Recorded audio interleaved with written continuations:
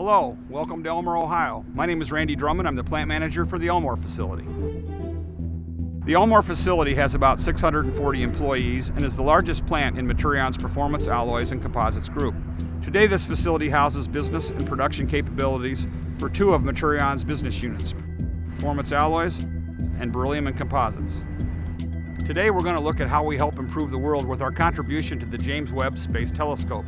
This is a project that will have been under development for over a decade when it finally launches in 2018. Mankind's been exploring for thousands, perhaps a million years.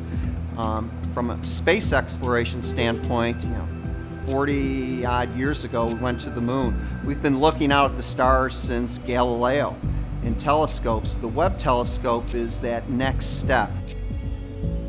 When the design first came down and we got to looking at all of the prints and everything for it, we found it a challenge, and we was actually looking forward to taking on this project. Because the Webb telescope after launch will be sitting 1 million miles from Earth.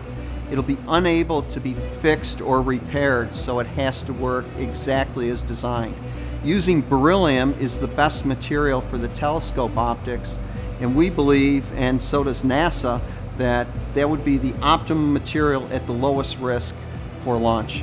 We started on the mirrors approximately around 2006. The manufacturing process is very lengthy and detailed to make a beryllium optic. It starts with bertrandite ore in the mine in Utah. We convert it to beryllium hydroxide in Utah and ship it to the Elmore site.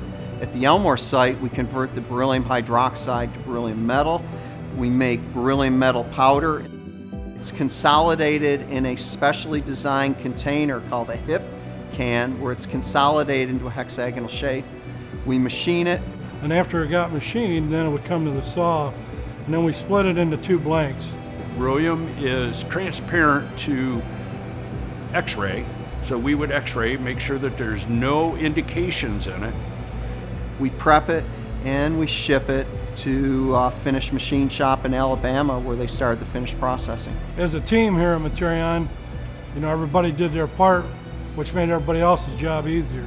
It's really exciting to work here at Elmore, and it's interesting because the people around us won't necessarily grasp that in this factory in the middle of a farm field in northwest Ohio, we make components that go on space-based systems, that'll be in space telescopes, missile systems, or even the rover on Mars. This is something that this company should be pretty proud of. Working on NASA programs are exciting, and the Webb telescope in particular is going to be exciting because this is something that we'll be talking about for the next 30 or 40 years. We've got the unique opportunity to work on a program that I'll be telling my grandchildren about someday.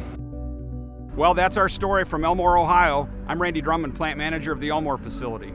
As part of Materion's Performance Alloys and Composites group, we're proud to make advanced materials that help improve the world.